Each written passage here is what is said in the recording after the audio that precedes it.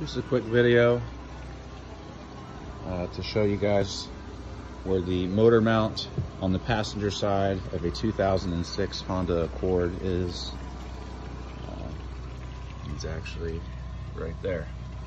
And here's the new one. Sees all the oil everywhere. Pretty simple. Put it down in there.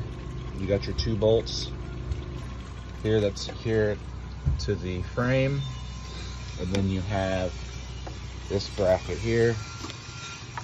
You screw these 2 into here, and then there's 1 bolt that goes through this 17 millimeter, and then the ones that are on the frame are 14 millimeter sockets, and I used a 17 millimeter just regular wrench. This is a ratcheting wrench too. That's it. Very simple. I looked online, I couldn't find just a simple answer.